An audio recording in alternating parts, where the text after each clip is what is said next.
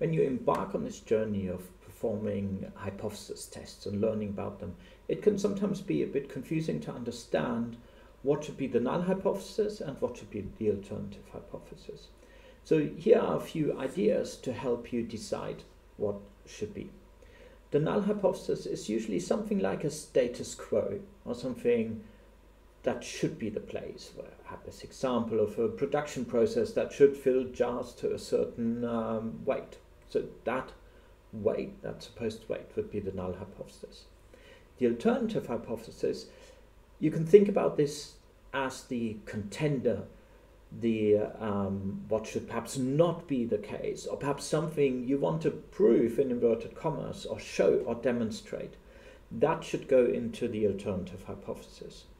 So why is that so? Think about what happens if we, or why potentially we will not reject the null hypothesis. Well, that could be because the null hypothesis is a good representation of the reality. So perhaps that process works exactly as it should. That could be one reason why the evidence we find will make us not reject the null hypothesis. But it could also be that the evidence which we have collected is just very weak evidence, perhaps a very small sample, and therefore we get a large variance of the sample mean, and we just don't have enough data to move away from the null hypothesis, to reject it. So these are two reasons why we may decide to not reject the null hypothesis, and that's why we say not reject the null hypothesis rather than accept the null hypothesis. That last, if we were to use that last term, that would really establish that we have established that the null hypothesis is a really good representation of reality. But we should always keep in mind that we may just not have collected strong enough evidence. Therefore, we say we do not reject the null hypothesis.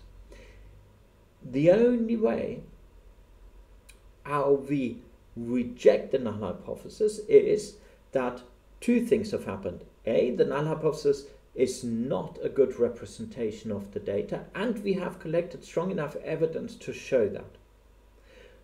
So that is why we reject potentially the null hypothesis. So if you want to show something or demonstrate something, you want to put that into the alternative hypothesis.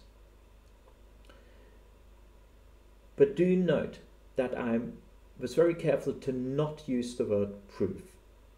When we do hypothesis testing, we cannot prove anything. Okay? Because there is always, we only make probabilistic statements, probabilistic decisions. Right? So therefore we don't use the word prove.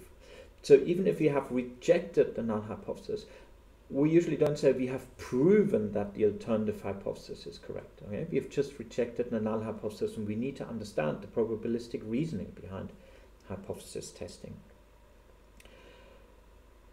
Note, however, that when we decide, or when we design alternative hypothesis, that the alternative hypothesis will be sort of an inequality statement.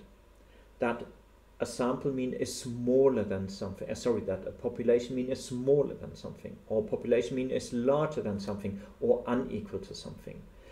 It never contains the equal sign. That always goes into the null hypothesis. So I hope that clarified a little bit. Perhaps you have to look at a few examples and then go back to this video to understand how we design the null and the alternative hypothesis.